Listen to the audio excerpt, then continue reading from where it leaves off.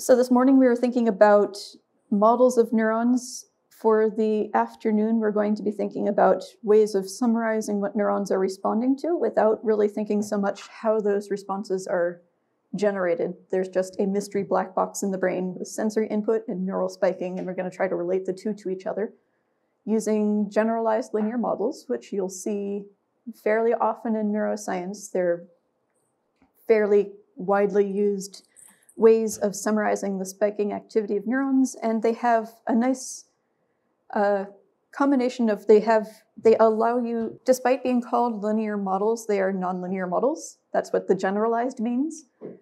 Not sure why they picked that name. So they have a nice ability to capture sort of linear, nonlinear transformations of a sensory input or any input by neurons, but are simple enough that they don't require a lot of data to fit, and they're pretty easy to fit, and they kind of work well for summarizing what a neuron is responding to and what it's not responding to. After this kind of overview section, we'll go through a notebook where you're going to be fitting a GLM on a retinal neuron recording from Marcus Meister's lab. And there is a second notebook, which is looking at simulating the dynamics of a Morris-Lacar model neuron. So if you liked the stuff in the morning and you finished the GLM work, you're welcome to play around with that as well. That has like varying levels of complexity, from just simulating the spiking activity over time to, if you're interested, there's a bonus challenge in there to try to plot some milk lines of the neuron and see how its phase portrait changes as you change the input to the cell. So if you're interested in doing that and have questions because it goes a bit beyond what we talked about in the morning, let me know and I'm happy to go through that with you. I'm assuming you guys are doing the notebooks in pairs again? Is that what the table setup is for? Okay. And the notebooks are posted to GitHub. I updated them just at the end of lunch because I forgot to delete the solutions. So if you pulled them earlier, you should pull them again. Yeah, so we're going to add the CoLab link right now, so you'll be able to open it and just wait a few minutes. Thank you. Forgot about that. And yes, we'll see how that goes. But before we get there, I wanted to talk about some of the background of generalized linear models and what they do and how they work. And we'll pick up kind of where we left off before lunch, was that we have a stimulus feature and we have recorded spikes. And what we want to do, without thinking too much about how this is happening in the brain, is say how you go from one to the other. If you have a stimulus brightness of a screen that a mouse is looking at, odor concentration, movements, more complex things like annotations of behavior, a GLM is an encoding model that tells you how that stimulus could be used to predict the spiking of neurons. So in general, neural encoding can be thought of as a problem of learning this conditional probability of y, the recorded spikes, given x, some feature of the stimulus. So given that the animal saw a stimulus x, what pattern of spiking activity do we expect to observe in the brain? Encoding models are all about summarizing how we expect a neuron to respond in terms of a fit filter or some fit description of cell activity. And you've all seen encoding models before. One of the most basic examples is a tuning curve. So this is, I should have had the citation there. This is a Hubel and Wiesel 1968 paper where they measure the tuning curve of cat cortex neurons in response to drifting bars at different orientations. So in A, you see the direction of movement of a drifting bar that's being displayed on the screen, and to the right is the membrane potential of the neuron. And you can see that for some orientations, the cell doesn't spike. For other orientations, it spikes a lot. And this is a V1 neuron that has a tuning for a preferred orientation of a moving stimulus. And if you present a bunch of different moving stimuli, you can create a tuning curve that looks like this, where you have a sensory feature of interest, the orientation of the bar, and a predicted firing rate of the neuron. So this is an encoding model showing how the neuron is encoding information about the moving bar. So there's a couple steps that took place here that are kind of implicit. You have to kind of stare at the data and try to guess what it is that the neuron is caring about. Is it the color of the bar? Is it the speed at which it's moving? Is it the orientation? And finding a good encoding model is mostly a problem of seeing how much you can explain the spiking of a neuron, how much uncertainty can you remove about when a neuron is going to spike and when it's not going to spike. And if you fit a good GLM, people say that you've explained a lot of the variance, you've come up with something that can predict very nicely, given a stimulus, what a neuron is going to do. So tuning curves are an example of encoding models. And what these tuning curves give you, what an encoding model gives you, is a prediction about the firing rate of the neuron conditioned on the value of the sensory stimulus. So if I draw a vertical slice through this diagram here, my encoding model, my neural tuning curve, says that I have a predicted distribution of firing rates that I expect to see if I were to present the same drifting bar multiple times. I expect that I'm going to see an average firing rate of, say, around 35 hertz. And there's going to be some variance around that average. Some trials I'll see a few more spikes, some trials I'll see a few less spikes. But my encoding model is saying that I'm pretty confident, or I'm reasonably expecting that, say, a trial where I observe 38 spikes is likely to happen. And my model says that I'm unlikely to observe, say, 6 spikes in response to a drifting grating at this orientation. So the model is saying kind of what distribution of spiking activity we expect to see conditioned on the value of the stimulus. And you can draw another vertical slice through this tuning curve for a different stimulus orientation. And what you might see here is a different Gaussian distribution with a different mean and a different standard deviation. So in this model, I'm saying that if I'm presenting a stimulus at a different orientation of minus 28 degrees, I am likely to observe 6 spikes, and I'm very unlikely to observe 38 spikes. So a good encoding model of a neuron is maximizing the likelihood of the data given the model, which means that if I take a series of stimuli and observed spikes, all of those pairings are going to give me points that are kind of high up on this probability distribution. The model's always going to say, you saw 38 spikes. Yes, that's what I expected to see when you presented this orientation. So the goal is to create a model that kind of lines up these predicted firing rates with what you actually see in the data. And this process of maximizing the likelihood of the data via optimization of model parameters is at the core of the process of fitting statistical models in neuroscience.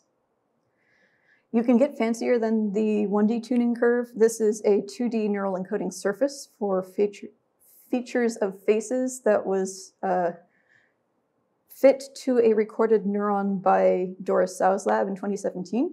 They recorded from neurons in face patches and found that certain facial features were good predictors of changes in the firing rates of neurons. So they did PCA, I think, over a set of faces and found these different axes over which faces varied.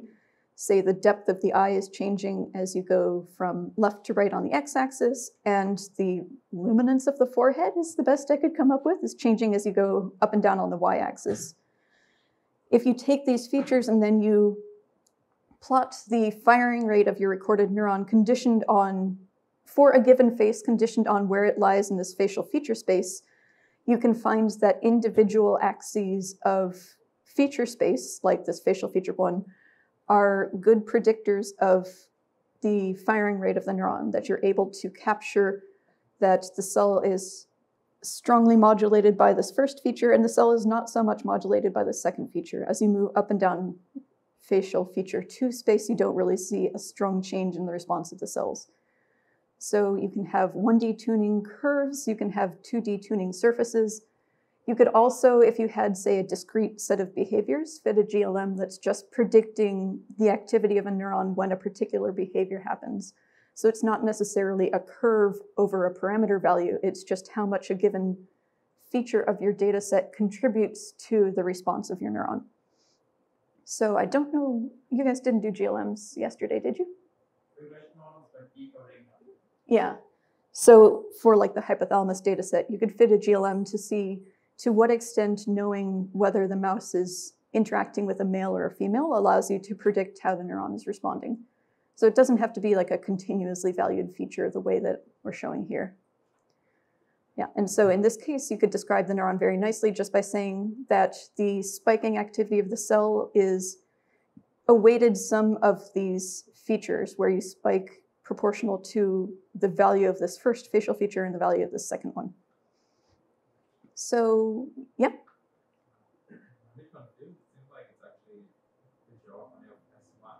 Yeah, this particular one, yeah. So a good model would probably have a high weight on S1 and a low weight on S2 because changing S1 doesn't change spiking. Yeah, but you could maybe have a different neuron that was modulated by combinations or something. So in this case, yeah, these weights would be kind of parameters of your model that you would fit in order to match the observed activity of your cell.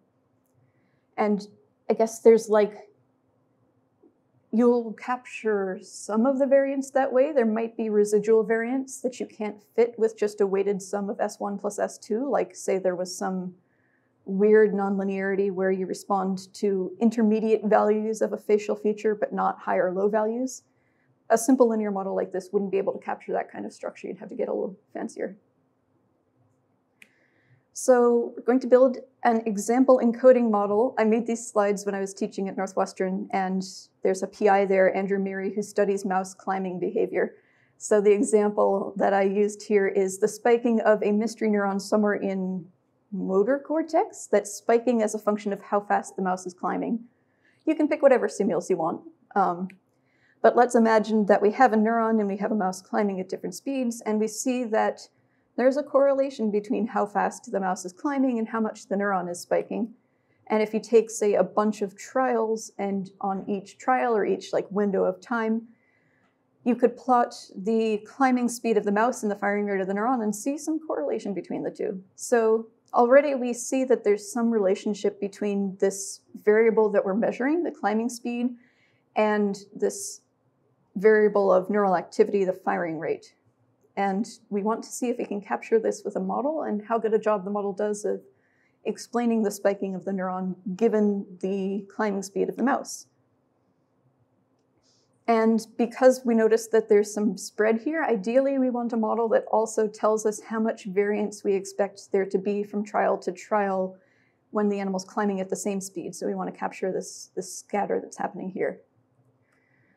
So looking at this data, it looks like there's a pretty linear relationship between the two. And an example of a way that you might try to build a model that relates this climbing speed to the spiking activity would be to say that there is a spiking rate of the neuron, an expected spiking rate, which is just some linear function of the stimulus, which in this case is the climbing speed. So we have a parameter W, which is to what extent an increase in climbing speed translates to an increase in the firing rate of the cell. This W is an unknown parameter that we're going to have to fit in our model. And then on top of that, we have a predicted distribution of spikes. So on a given trial at a given climbing speed, we don't always expect to see the same number of spikes, but there's going to be some spread around that. So we have another, oops, and yeah, in this case, we're assuming that it's Gaussian, that the variance in the number of spikes is just uniformly distributed, or is Gaussianly distributed around the mean with some variance sigma that are defining here, so that if you condition on a given climbing speed, you have some expected distribution of firing rates. So this is our conditional probability of our firing rate given our stimulus.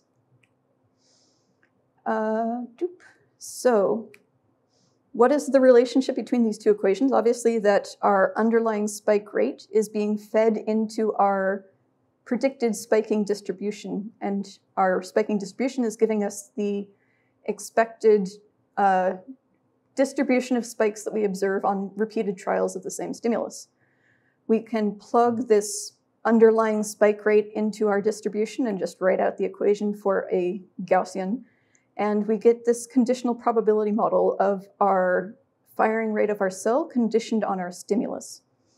So we have now built this statistical model that's saying, given that the mouse was climbing at this speed, this is how many spikes we expect the cell to fire, and this is how much variance we expect to see.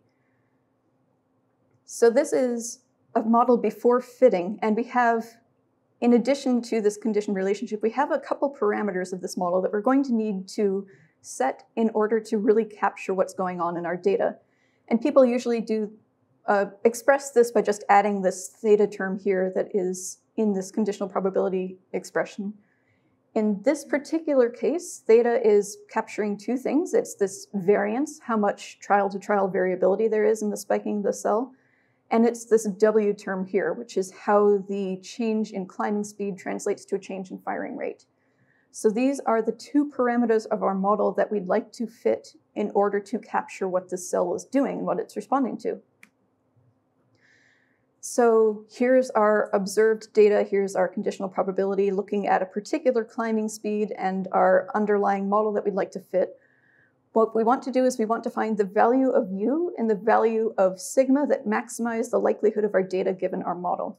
So you could pick a value of W that is a very bad summary of the data. So say I said, well, I bet that the firing rate scales with 1/2 of the increase in the climbing speed.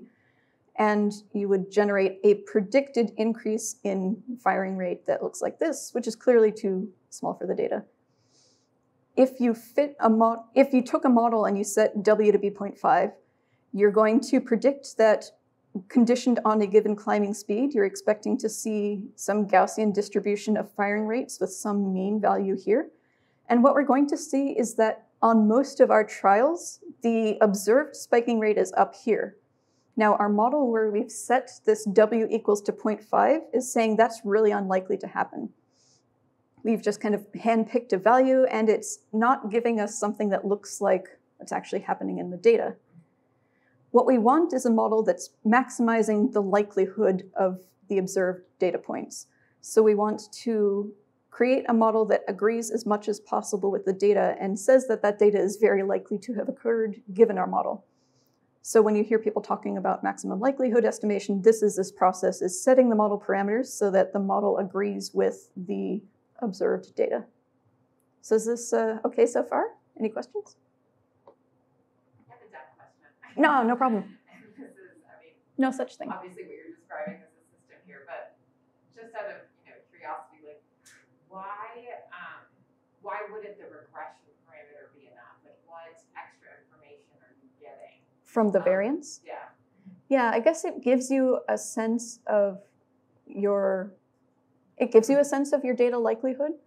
So if I was able to predict, say I was able to predict the firing rate better if I made a weighted combination of climbing speed and acceleration, then I might get a smaller sigma of my model and I might get a higher data likelihood. Versus if I just did the regression, I guess I could compute the mean squared error of the model fits, but this is sort of a way of capturing the how much variance is explained in a different way. Yeah, in this case, though, really what you care about is the fitting the mean, doing the regression. Yeah. No, that's a good point. So doing maximum likelihood estimation, I tossed in a bonus math slide just to kind of demystify this bit. You have your conditional probability of your responses given your stimuli. And for each given stimulus and each given response, this relationship is a Gaussian, right? So we have our equation for a Gaussian, we have our sigma, and we have our W.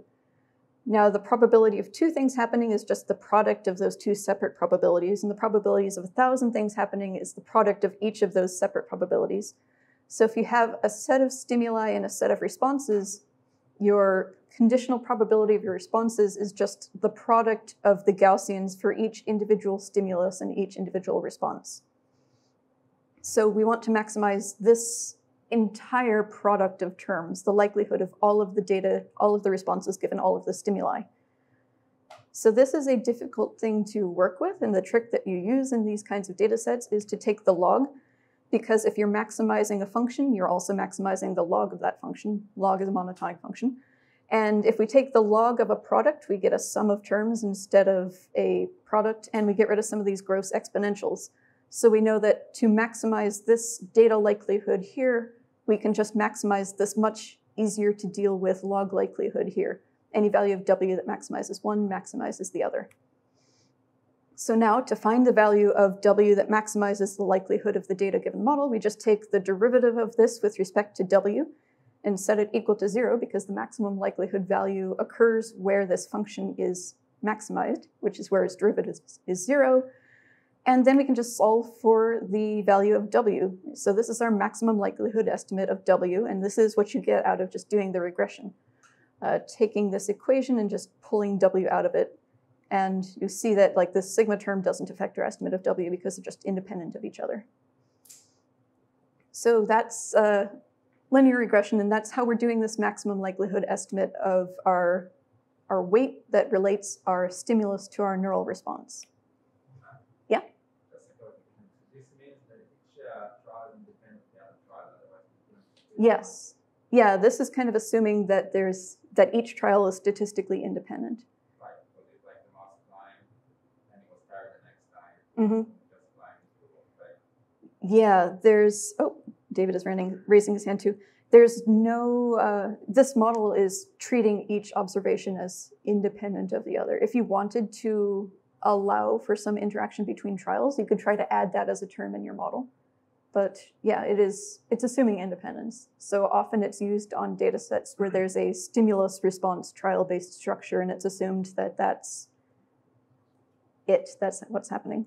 You also assume the normal distribution, right? For this particular model, yeah. You're assuming that the variance is Gaussian. We'll see that you can use other assumptions about the distribution too. And David, you had a question? Yeah. Why do you assume here that a single W will fit all of the data independent of the value of the stimulus? If you have a situation where within different stimulus ranges, there are different W's that give you the optimum fit? Yeah. So that would look, basically this would look nonlinear. You might have like a low slope for one range of stimulus values and a high slope for another.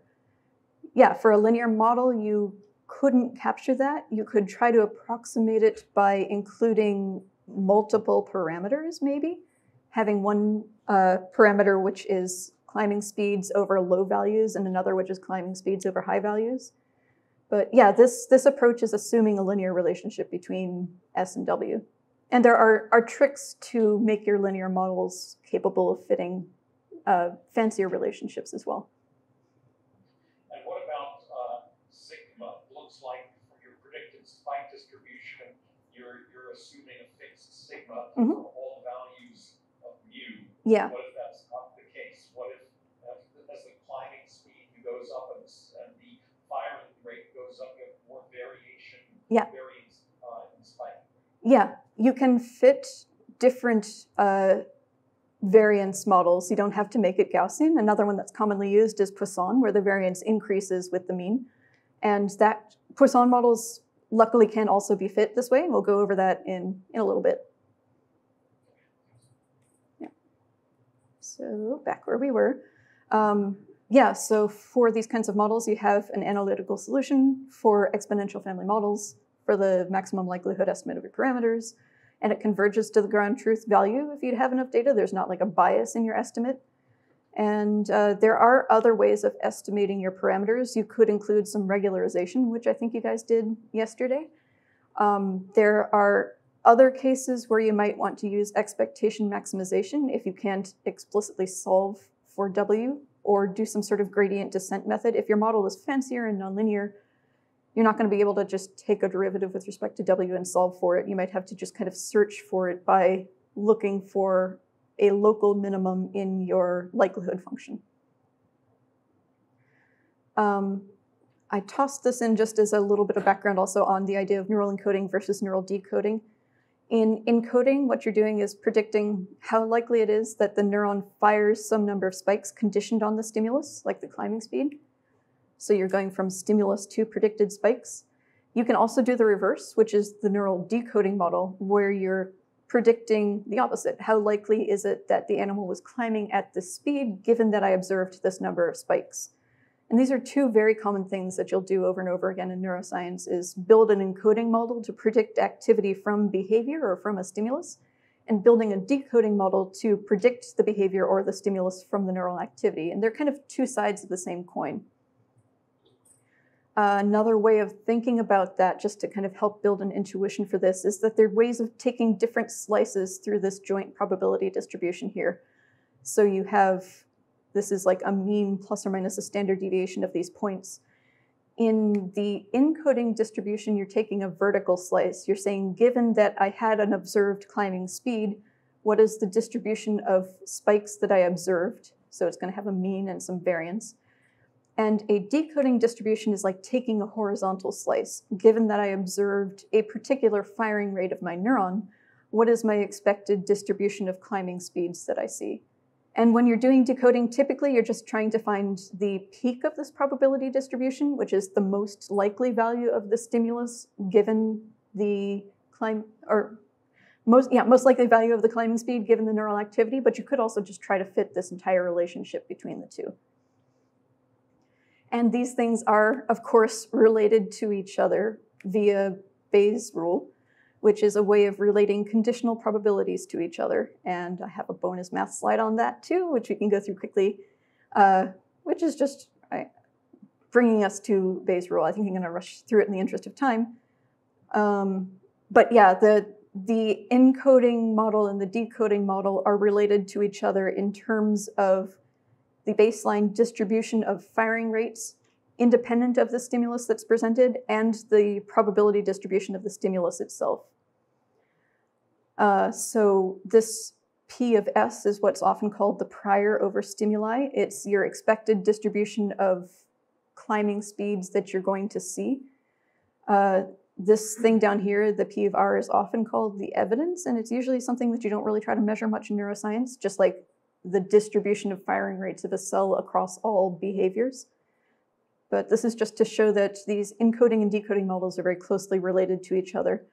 And if you guys trained a naive Bayes decoder, it is building on this relationship between encoding models and decoding models and how you piece together different encoding models to make a prediction about the value of a stimulus. Just an aside. So this is now getting back to David's question about what if your variance is different depending on your mean. You could have a wide distribution of firing rates when you have a high firing rate, and if you have a low firing rate, you might have very little variance.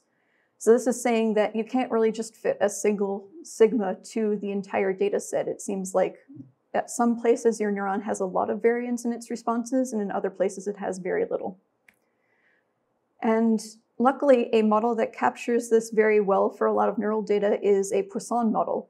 So now you have the same underlying spike rate model relating your stimulus value to your firing rate, but then your predicted distribution of observed spikes isn't Gaussian, it's Poisson. So you can plug in your rate parameter into your Poisson distribution and get this equation for the expected distribution of spikes conditioned on the value of a stimulus.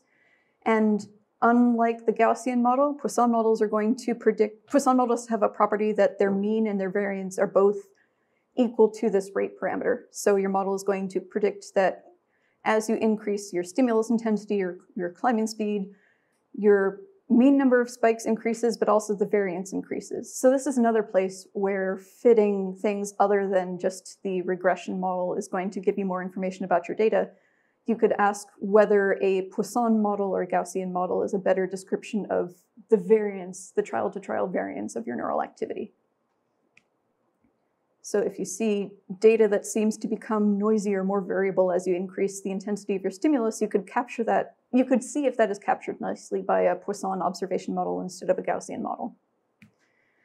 And a nice feature of Poisson models is that, like for the Gaussian models, you can solve for the maximum likelihood estimate of your I guess I changed the name from W to theta here, but you can again find the maximum likelihood estimate for your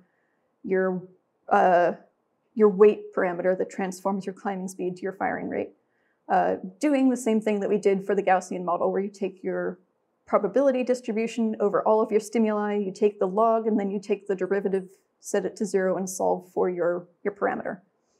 So both Gaussian models and Poisson models have this nice property that you can solve analytically for a maximum likelihood estimate of your parameter, which makes them really popular and widely used in neuroscience.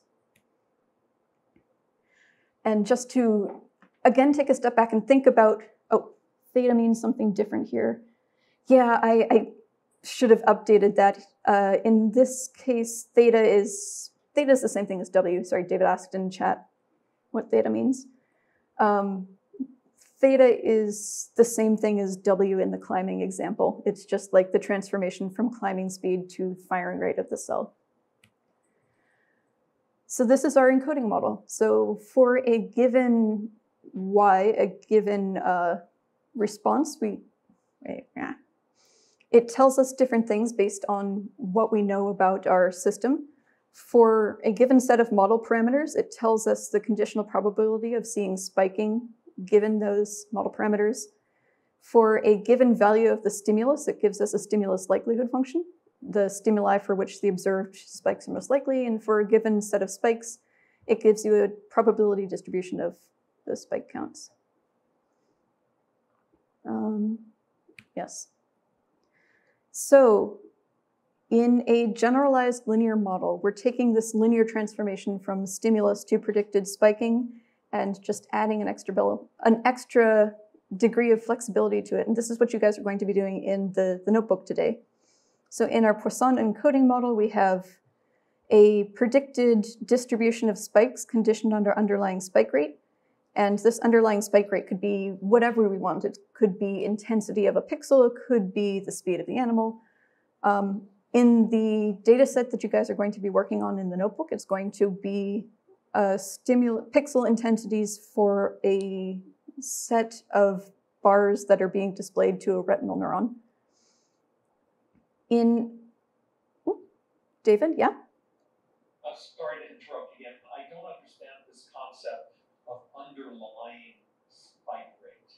Is that the actual spike rate that the system is producing for any given trial of a value of X? I don't understand the difference between what you mean by underlying spike rate and observed. What you're trying to predict. Yeah, so the idea of an underlying spike rate is that it's like the average response to a stimulus. If you present a stimulus, you'll get 10 spikes on one trial and 12 on another and 9 on another. But there's an average degree to which the stimulus activates the neuron, and that's what's captured by the underlying spike rate. And the assumption is that there's some noise on top of that, which is causing some trial-to-trial variability in our spiking. And that's what's being captured by this observation model here that's mapping our spike rate to our observed number of spikes on a given trial. You're basically trying to predict if you did n trials at a fixed value of X, what would be the distribution of what the observed spike values look like at each trial overall? Yeah, and what are they distributed around? I mean, if you're doing an experiment, you're kind of doing this implicitly, right? Like you present the same face 100 times and you take the average. Restatement of the data?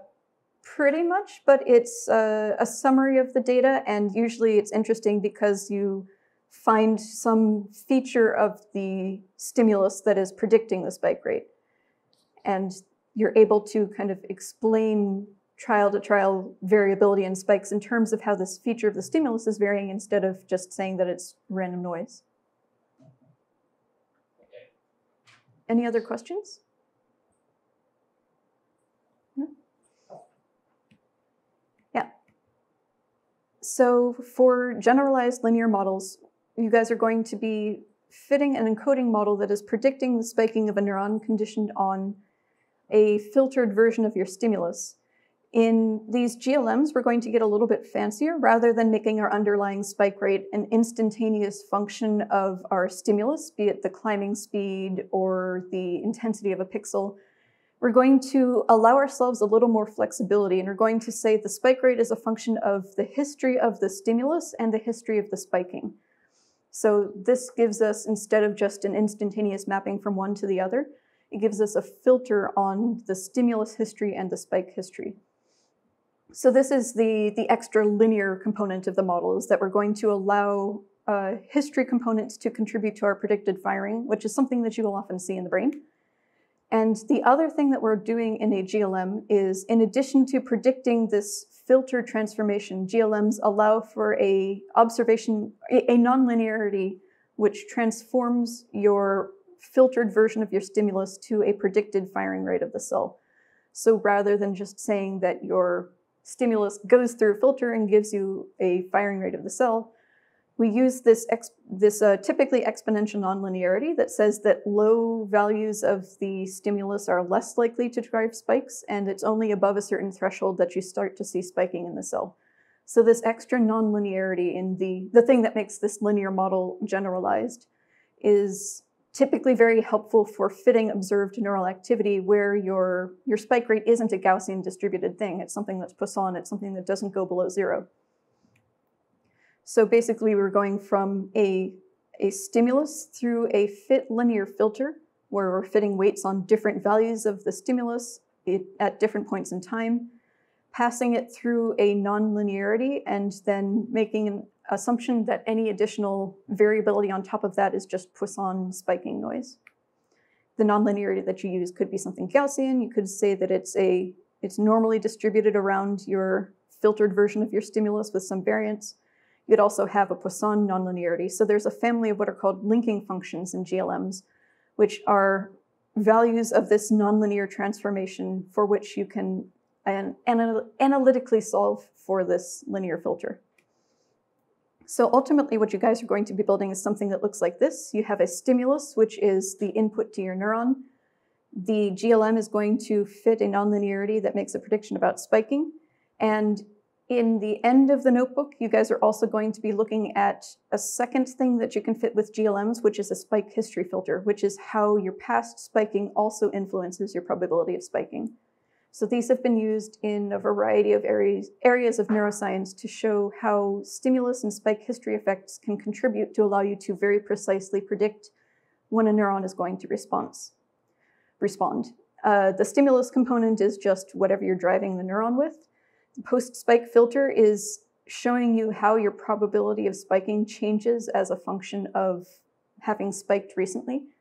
And the post-spike filter allows an extra degree of flexibility in capturing different kinds of spiking patterns of neurons. So you can fit post-spike filters to capture phenomena like bursting firing, where if you drive the neuron with a simple step input, it fires groups of action potentials. It can also capture things like adaptation. So this is just saying, this is a waveform that tells you how a spike influences the probability of the cell spiking at other time points in the future. So in the notebook, you guys are going to be going through this with a retinal recording. You'll see what your stimulus filter looks like and see if a post-spike filter improves your ability to predict the spiking. And we'll also go through evaluating the quality of your model in terms of these outputs of the GLM fitting code that you'll be running. So AIC and BIC are information criteria that tells you how good a job you did of fitting your model. And there's a walkthrough in the notebook explaining what these are reflecting in terms of model parameters and data likelihood. So I'm going to wrap up there and we'll move to the notebook section. We have a little bit of extra time, but that's totally fine. Are there any other questions before we jump in? No? You can just go for it. All right, so for the next how many hours that you guys are working, actually, and what is notebook you want to start with? I'm sorry? What notebook you want to start? So this was the lead-in for the GLM notebook. I suggest starting with that, unless you really want to work with the Morris-Lacar model. I think the GLM is maybe a better fit for the spirit of the class, so I'd recommend that. But if you're interested in playing around with it, the Morris-Lacar model is there as well.